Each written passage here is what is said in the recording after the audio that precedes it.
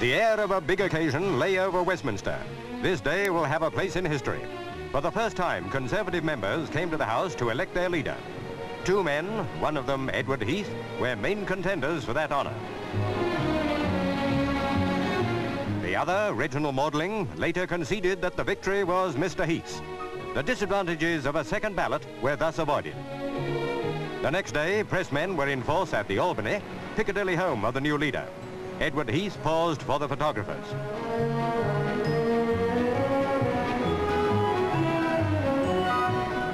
Newsreels, British and foreign, and the world press had to have pictures of the man of the hour.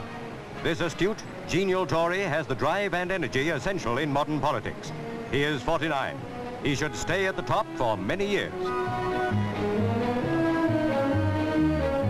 Then to the Central Office to make a keenly awaited statement.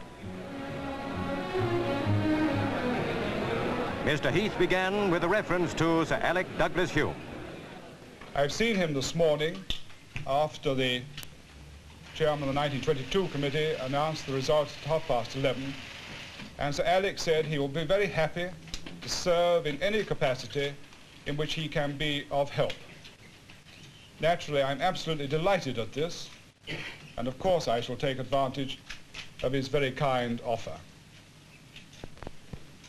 And I would like now to express my own appreciation of the attitude of Reginald Maudling yesterday when the result was announced, and the magnanimity which I attributed to him in the statement which I issued before lunch. And similarly, I would like to express my gratitude to Enoch Powell. And I am, of course, delighted that we shall serve together in the shadow cabinet.